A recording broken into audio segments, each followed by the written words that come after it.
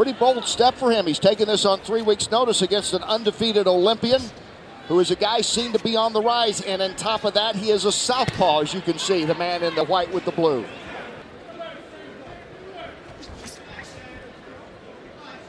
And right now, early on, Samuel Vargas being aggressive. A minute to go here in round 1, scheduled for 10.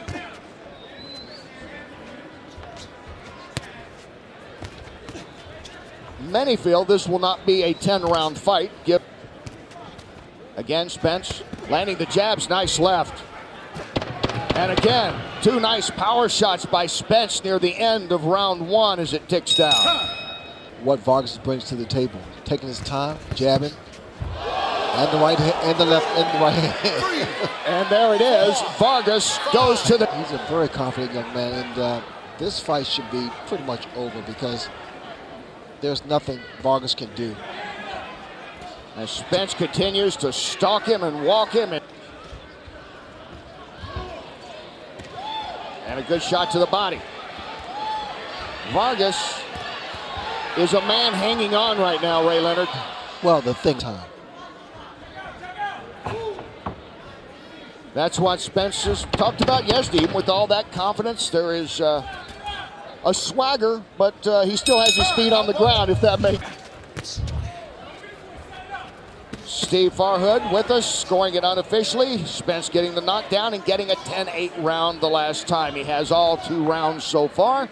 The thing, the international experience he has, the Olympics experience he has. Look at the way he puts his punches together. Very short, precise, accurate, and powerful. Very short. And Spence trying to finish it off here. Going nice to the body.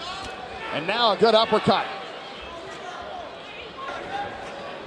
And you hear that nice dull thud that's showing that that's getting deep into the ribs sometimes, isn't it?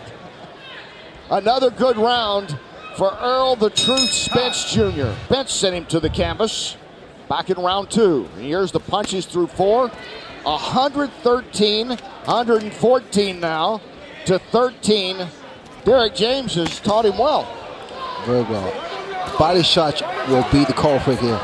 You were talking about that. Now he goes up top, and the referee moves in and stops it. And Vargas got to the point where he was simply overwhelmed, outmatched. And, I think the referee just made a good call. Spence is punishing him, hitting him up top, downstairs. A merciful stoppage there, really.